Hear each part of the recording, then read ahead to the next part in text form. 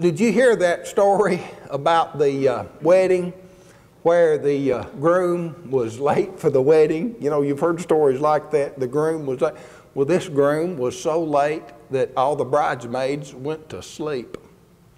And he didn't show up till midnight. Now, did you know that's a Bible story? I'm going to show you that in just a minute. Let's do our memory verses. Here's what we're covering. Matthew 25:1 through 26:24. That's a lot to cover, isn't it? We've got 5 memory verses, okay? Here they are. You might want to jot them down or note, because I'm going to test you Wednesday night. 5 memory verses. Matthew 25:13. Watch therefore, for you know neither the day nor the hour wherein the Son of Man cometh. Matthew 25:46. And these shall go away into everlasting punishment, but the righteous into life eternal. Matthew 26 and verse 2. You know that after 2 days is the feast of the Passover, and the Son of Man is betrayed to be crucified. Matthew 26:13. Verily I say unto you, wheresoever this gospel shall be preached in the whole world, there shall also this, that this woman hath done, be told for a memorial of her. And then Matthew 26:24. The Son of Man goeth as it is written of him, but woe unto that man by whom the Son of Man is betrayed. It had been good for that man if he had not been born. All right, let's get into the text now and introduce this first story. Jesus is going to tell 2 parables, and then he's going to tell us about the judgment. You remember they asked him, when shall these things be, and what shall be the sign of thy coming in the end of the world? And we talked about that. There was Jerusalem that was going to be destroyed, and he gave them the sign, and he told them what time, and it would be that generation. But then when it comes to the end of the world, when heaven and earth shall pass away, knoweth no man. And he began talking about that in Matthew 24. He continues that now into Matthew 25, and he's going to tell some parables. Now, I asked the class this morning, what is a parable? Thomas gave the answer. You know what a parable is? The Sunday school definition of a parable that you ought to know, and I'll just jump in your mind now. It is an earthly story with a heavenly meaning. It's like you know, railroad tracks are parallel, aren't they? So you lay down an earthly story, and then right beside it you lay down what the spiritual, the heavenly meaning for that story is. Now that doesn't fit every situation on parables, and parables don't have to necessarily be made up stories. It could be a true story and still be a story with a heavenly meaning attached to it, you see. But that's a good general definition when you're thinking of a parable. And I was teasing the class, and I do this so they will remember. I'm not just being silly, but a lot of times what you remember are the silly things, isn't it? So I told them a parable is not a pair of bulls, okay? It sounds like that, doesn't it? Like all these cows and I got a pair of bulls. Well, no. They're parables, okay?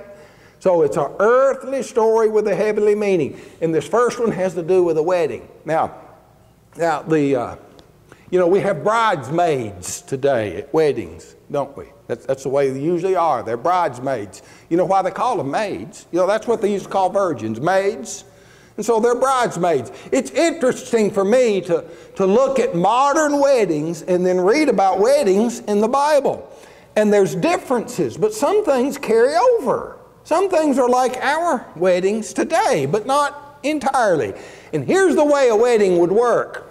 You would be married by being betrothed. Now you're legally married. But you don't get to go off on a honeymoon. No, you got to go back to your parents' homes and wait about a year. And so you are stuck now. It's not like an engagement that you can break. No, you're betrothed. You'd have to be divorced to get out of a betrothal. But you're betrothed, and then sometime later, sometime it's about a year later, you would have the wedding feast. And at the wedding feast, the bride would get all fixed up and pretty and invite her friends over, her bridesmaids over, and they would prepare this feast in the bride's home. And the groom would leave his home and go to the bride's home, and they would go in and have a great feast. And after the feast was over, the groom would take the bride from her home and carry her back to his home. And there'd usually be a parade through town or something to welcome the couple that are starting off now on their own family. So that's different than the way we do it today. But understanding that helps understand this parable. Here's what Jesus is going to tell. Now remember, he's talking about when he comes again at the end of the world. So remember that. And that's the context now, and he's going to help us understand that. And what we need to do about that. Here it is. Then shall the kingdom of heaven be likened unto 10 virgins, which took their lamps and went forth to meet the bridegroom. And 5 of them were wise, and 5 were foolish. They that were foolish took their lamps and took no oil with them. But the wise took oil in their vessels with their lamps. Now, we don't have lamps like that today, but you remember them, and you may have some around your house, some coal oil lamps or some kerosene lamps, and you'd have the little lamp, and it'd have a wick on it, and if you wanted any light, you had to have some fuel in there. Now, the wise, they took their lamps with the oil in the lamp. You know, it didn't take a high criteria to be wise in those days. I mean, you would think that's what you would do. The foolish, they took their lamp and didn't take any oil in their lamps. Well, that lamp just not going to work if you don't have oil in it, see? Because that's what would actually burn. And so they'd have a wick, and it'd draw up the oil, and the oil would burn. Now, the wise took oil in their lamps. They were prepared. And the foolish went unprepared. Well, they took their lamp, but they didn't even think about the oil. Well, that was pretty pitiful, I would think. They were foolish, weren't they? Now, here's what happens. While the bridegroom tarried, they all slumbered and slept. Where's the bridegroom? This is the wedding day. We set the date a year ago, and he's supposed to show up that day. He doesn't show up till midnight, which kind of makes you wonder, did he really want to show up for this wedding? You know, can you imagine if that happened today? Boy, that groom would be in trouble, wouldn't he? But that was different. So they're waiting for him, and while he's waiting, they slept. Now, at midnight, finally, the cry was made, "Behold, the bridegroom cometh, go ye out to meet him." Well, now it's dark outside now. So here's what you do. You light your lamp, and you go outside, and you're going to go meet the bridegroom as he's coming to the bride's house. So then all those virgins arose and trimmed their lamps.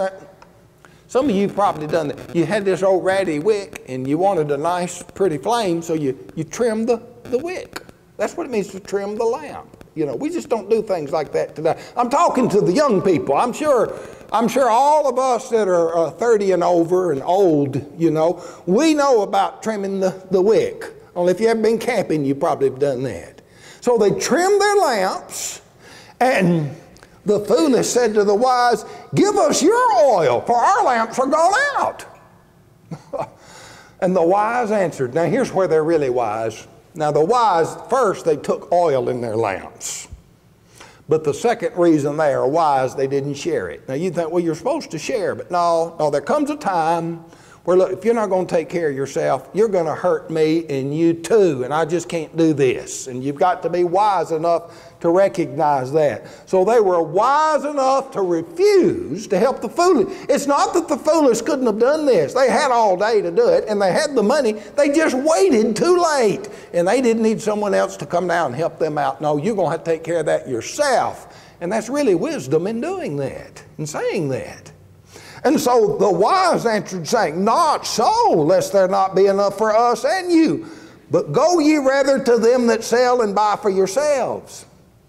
And while they went to buy, the bridegroom came, and they that were ready went in with him to the marriage, and the door was shut.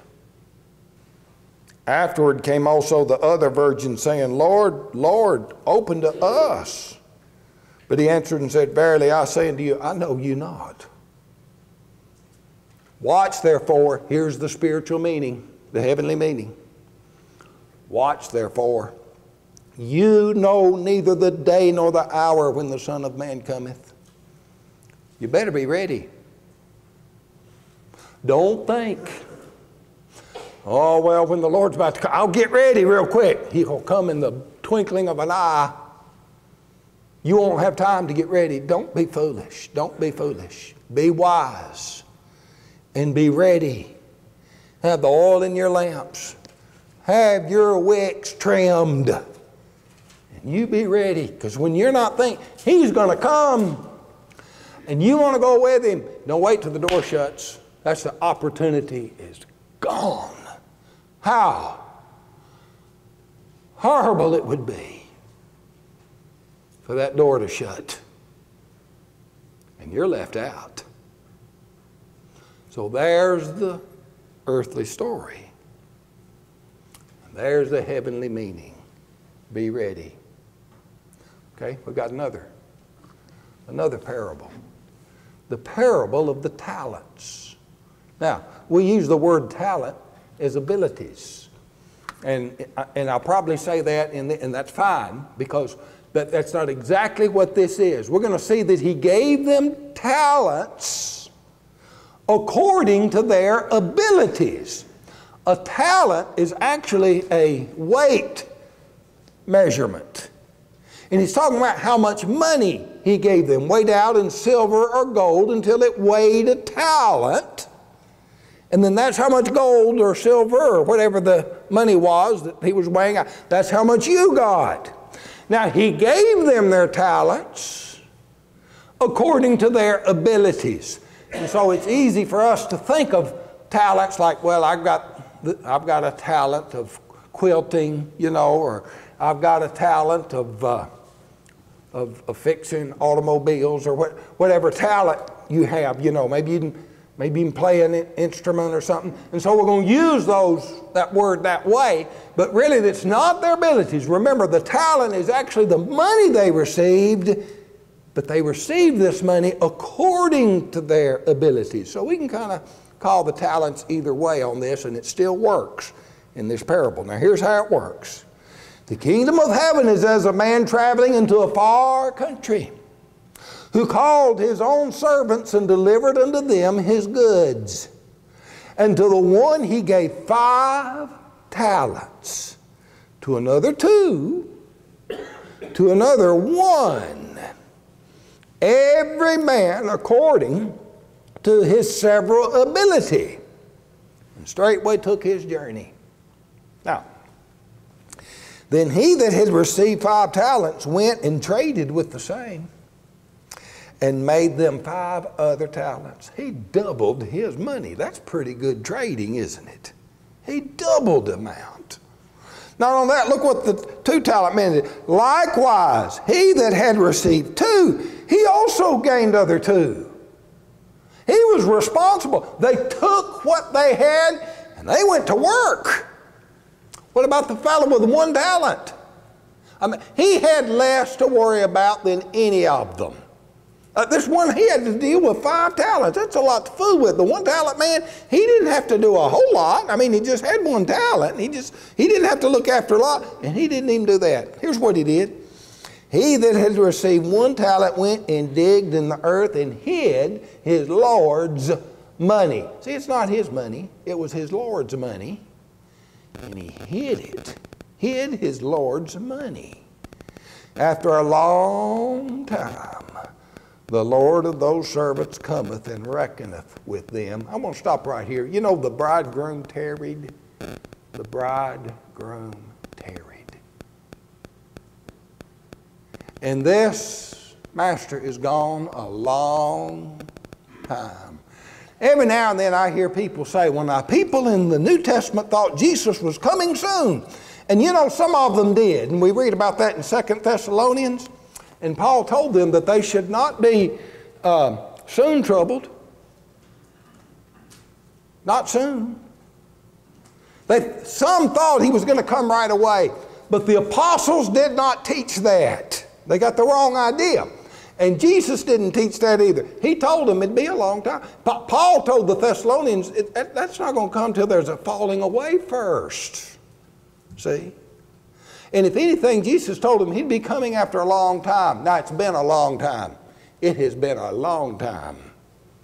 And I'm not going to say he's coming soon, but I tell you, he could come this hour. It's not a long time. We can't count on it being a long time anymore. It's already been a long time. We don't know when he's coming.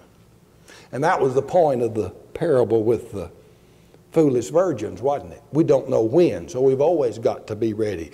But at that time, Jesus already told them it'd be a long time. Now, after a long time, the Lord of those servants cometh and reckoneth with them. So he that had received 5 talents came and brought other 5, saying, Lord, thou hast delivered unto me 5 talents. Behold, I have gained beside them 5 talents more. Now notice this beautiful thing that the Lord said.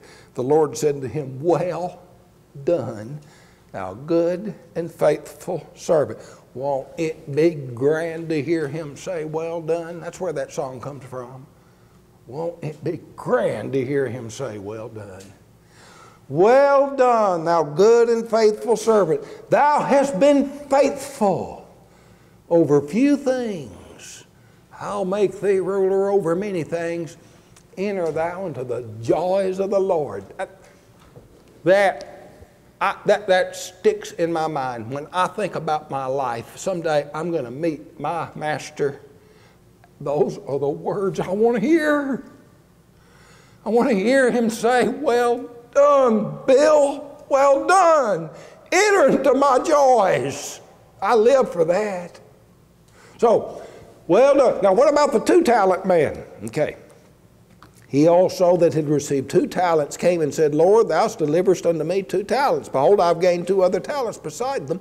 His Lord said unto him, well done, good and faithful servant. Thou hast been faithful over a few things. I'll make thee ruler over many things. Enter thou into the joy of the Lord. I was at the lectures and somebody was talking about that 2-talent man and said that's his favorite person in this parable. You know, the 5-talent man, I mean, he's got 5 talents. And he made 5 more, and before this is over, he's going to get another one, and he gets a lot of attention, doesn't he?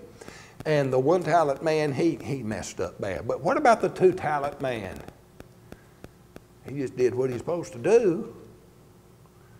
He didn't act like, well, you know, look at this here. I got 2. Why couldn't I just have 1? How come I have to have 2? He didn't do that. He didn't sit there and say, well, I didn't get 5. Why did he get 5? If I had 5 talents, I tell you what I would do. You know, but no.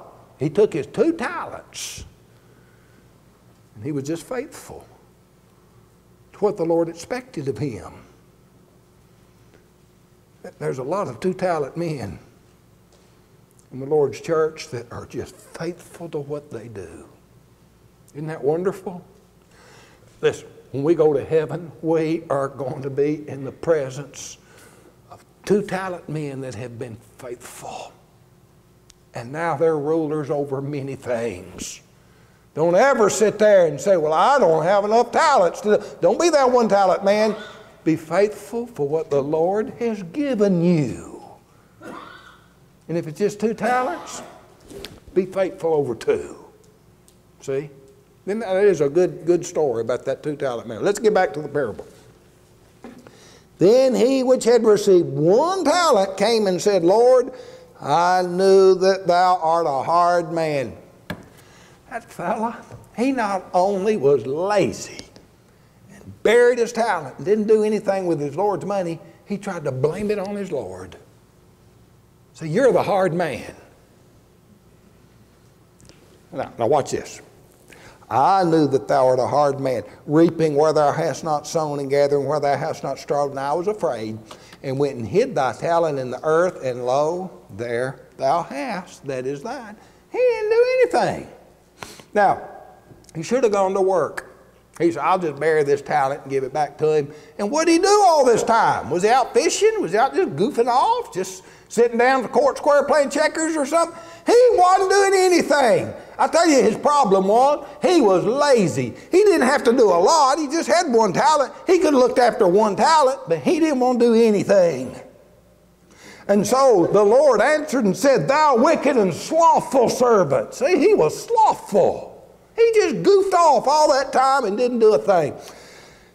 Thou knewest that I reaped where I sowed not and gathered where I have not stalled. Thou oughtest therefore to put my money to the exchangers, and then at my coming I should have received my own with usury. Yet least thing you could have done, put it in the bank and drawn a little interest on it. He didn't do anything with it. Take therefore the talent from him and give it to him which hath 10 talents. For unto every one that hath shall be given, and to him shall have abundance. But from him that hath not shall be taken away even that which he hath.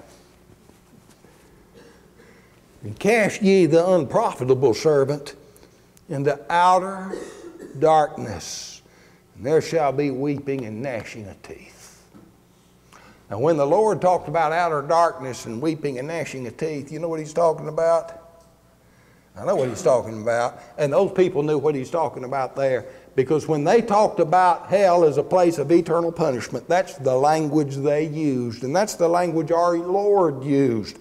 So they knew what he's talking about. All of a sudden, this isn't just a little story either.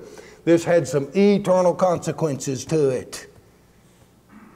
And so you see the heavenly meaning. Our Lord's coming back, and we're going to give an account for what he has entrusted us with. And what will we say? I want to hear the word. I want it to be grand to hear him say, well done. That's what we want to live for. Now the Lord went right from this to talking about that last day and that judgment. And he still uses imagery in his language. He's going to talk about sheep and goats, but this really isn't a parable. This is not a parable. He's going to start telling us what will happen on that last day. The last judgment. When the Son of Man shall come in his glory, and all the holy angels with him, then shall he sit upon the throne of his glory. And before him shall be gathered all nations. And he shall separate them one from another, as a shepherd separateth his sheep from the goats. And he shall set the sheep on his right hand, but the goats on his left. Now listen, the sheep and the goats is part of the imagery with which he's talking about. The separation is real. Then shall the king say unto them on his right hand, come, ye blessed of my Father, inherit the kingdom prepared for you from the foundation of the world. For I was hungry, and ye gave me meat. I was thirsty, and ye gave me drink. I was a stranger, and you took me in. Naked, and you clothed me. I was sick, and you visited me. I was in prison, and you came unto me. Listen how humble these righteous are. The righteous answered and said, Lord, when saw we thee and hungered, and fed thee, or thirsty and gave thee drink? When saw we thee a stranger and took thee in, or naked and clothed thee? Or when saw we thee sick or in prison, came unto thee? I mean, they're asking, like, what we did that? You think that's what we did? The king will answer and say to them, verily I say unto you, inasmuch as you've done it unto one of the least of these my brethren, you've done it unto me. Doesn't that tell you how Christ cares about us and how he identifies with us? You remember how he said, I'm meek and lowly in heart. And when we help the least, I told the class this morning that in my career, sometime I had to leave my family behind when I went to a new location. I'd apply for a job, they'd give it to me and say, no, you got to show up in 2 weeks. 2 weeks. I mean, I've got a house to move, I've got kids in school, I've got furniture, and they give me, sometime I'd bargain, I'd get 6 weeks, but you can't get all that done in 6 weeks. So I'd pack up, I'd head out across the country and leave my family behind. I'd find some little old grubby place to survive for a while till I could get things arranged. And you know, every time I did that, there were people that knew me and that knew them, and they helped them. My wife with all those little children, they'd come help her. They made sure they had something to eat. If there was a problem around that, they'd come fix it. They'd just wait on them. And you know what I felt like? I felt like they was doing it to me. I mean, when they helped them, that was helping me. And that's the way the Lord feels about us. And when we help each other that are lowly, we are the hands that God uses to help the lowly. And he identifies with them. And when you help those in need, you're doing it for me. That's helping me. See? So that's why he awarded them. But now what about them on the left? Depart from me, ye cursed, into everlasting fire prepared for the devil and his angels. I was hungry and you gave me no meat. I was thirsty and you gave me no drink. I was a stranger and you took me not in. Naked and you clothed me not. Sick and in prison and you visited me not. Now look how they answer. It just doesn't sound humble at all. Sounds like they're almost put out by this. They say unto him, Lord, when saw we thee an hungered or athirst or a stranger or naked or sick and in prison and did not minister unto thee? What are you talking about? When did we ever do that? Or not do that for you? What? Now, and he answered and said, verily I say unto you, inasmuch as you did it not to one of the least of these, you did it not unto me. And these shall go away into everlasting punishment. But the righteous unto life eternal. That's the King James Version. They have the word everlasting over here and the word eternal over here. Some of the new Bibles don't do it that way. And the Greek doesn't do it that way either. I think they did it that way in the King James just to provide variety in language, but it's the same word. And they could say they went into everlasting punishment or everlasting life, life everlasting. Or eternal punishment or eternal life, because it's the same word. Everlasting and eternal in that verse. In the Greek, it's the same word, and what it means in one place, it means in the other. It's in the same verse. You don't want that door to close and be cast into outer darkness, where the punishment is weeping and gnashing of teeth and everlasting fire. For everlasting punishment do you? No. Watch and be ready, for you know not the hour when your Lord doth come. Now, I've got more to cover, so just hang on. We're going to leave the words of Jesus now and talk about some events. They wanted to kill Jesus. Those scribes and Pharisees wanted to kill him. And they were plotting against him. And they were being, just like plotters do, see, they were doing this undercover and trying to pull something over on the people themselves. It says here, it came to pass when Jesus had finished all these sayings, he said to his disciples, know ye that after 2 days is the feast of the Passover, and the Son of Man is betrayed to be killed. Jesus knew what was up. He's going to be crucified. Then assembled together the chief priests and the scribes and the elders of the people into the palace of the high priest, who is called Caiaphas, and consulted that they might take Jesus by subtlety and kill him. But they said, not on the feast day, lest there be an uproar among the people. See, the plot's brewing in this evil, dark scene that begins this 26th chapter, we have a lovely little story. And it starts, it's a woman with an alabaster box. That would be a stone, a white stone that is carved out into a bottle. And it was filled with perfume, a beautiful ointment. And she anoints Jesus with this. You know, with all the evil that was around Jesus, how much that act of kindness must have meant to him. Here's the story. Now, when Jesus was in Bethany in the house of Simon the leper, there came unto him a woman having an alabaster box of very precious ointment, and poured it on his head, as he sat at meat. But when the disciples saw it, they had indignation, saying, to what purpose is this waste? For this ointment might have been sold for much and given to the poor.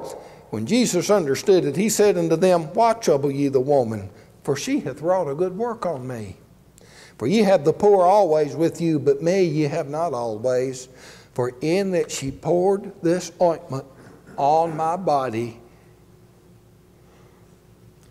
she did it for my burial. Jesus had been telling them over and over and over and over, I'm going to Jerusalem. They're going to take me and they're going to kill me. They're going to crucify me. And they act like they didn't even hear it. It wasn't penetrating. This woman heard it. She understood what his own apostles were missing. He had said it plainly. How could they miss this? She understood, and she knew he's going to die a violent death. And what you do when a body was to be buried, you'd take that body and you'd wash it off and you'd anoint it with this precious ointment, bury it with the spices. We may not even get a chance to do that. And he's about to be crucified. So she went ahead and anointed him. You know, sometimes we say, give me flowers while I'm living. And that's what she did. The ointment they would have used for his burial, she went ahead and gave it to him now. And then he said, verily I say unto you, wheresoever this gospel shall be preached in the whole world, there shall also this that this woman hath done be told as a memorial for her. And you know, that's so interesting that he said that, because hasn't that been fulfilled? It's been fulfilled right here tonight, hasn't it? Hasn't it? We told the story as a memorial to her, just like Jesus said we would do. And that's what we did. But the darkness returns. Viewed us. Then one of the 12, called Judas Iscariot, went unto the chief priest and said unto them, what will you give me? And I'll deliver him unto you. And they covenanted with him for 30 pieces of silver. And from that time he sought opportunity to betray him. Now the first day of the feast of unleavened bread, the disciples came to Jesus saying to him, well wilt thou that we prepare for thee to eat the Passover? He said, go into the city to such a man and say to him, the master saith, my time is at hand. I will keep the Passover at thy house with my disciples. And the disciples did as Jesus has appointed him, and they made ready the Passover. Now when the even was come, he sat down with the 12. And as they did eat, he said, verily I say unto you, one of you shall betray me. And they were exceeding sorrowful, and began to say every one of them unto him, Lord, is it I? Can you hear them? Every one of them said it. Is it I? Is it I? Is it I? Is it I? Is it I? Is it I? Is it I? Is it I? Is it I? Is it I? Is it I? And he answered and said, he that dippeth his hand with me in the dish, the same shall betray me. The Son of Man goeth as it is written of him, but woe unto that man by whom the Son of Man is betrayed. It is good for that man that he had not been born. Then Judas knew what he was doing. He'd already made the bargain. Judas. After those 11 had said, "Is it I?" Now number 12. Judas, which betrayed him, answered and said, "Master, is it I?" And he said unto him, "Thou hast said." Remember how we talked about that? It's like we'd say to, "You said it." He didn't say that to any of the others 11, did he? You said it. Okay. To be continued. We'll go to this point on the test on Wednesday night, and then we're going to pick this story up and carry it on to the end. You need to be ready. You need to be ready when the Lord comes. And here's how you fill your lamp with oil, and here's how you trim your wick. If you're going to be ready, here's what you do. You believe the gospel, and then you obey it. That's how you get ready. You repent of your sin, you confess His name before men, and you are baptized into Christ. That's how you get ready. Don't wait till someone says, "The bridegroom cometh," and then try to run in here and get baptized. The door will be shut. You won't be able to do it. Now, be wise and be ready, because you know not the hour when the Lord doth come. So let's sing that invitation song.